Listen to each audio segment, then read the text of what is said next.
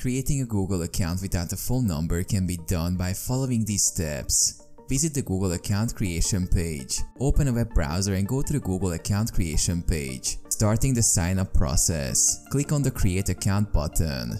Providing your information. Enter your first and last name in the appropriate fields. Choose a unique username. Google will check its availability, and if it's taken, you will need to try another one. Create a strong password and confirm it in the next field. Google offers guidelines for creating a secure password. Verifying your password. To ensure it's entered correctly, click the eye icon next to the password field to reveal your password while typing. Personal information. Provide your date of birth and gender.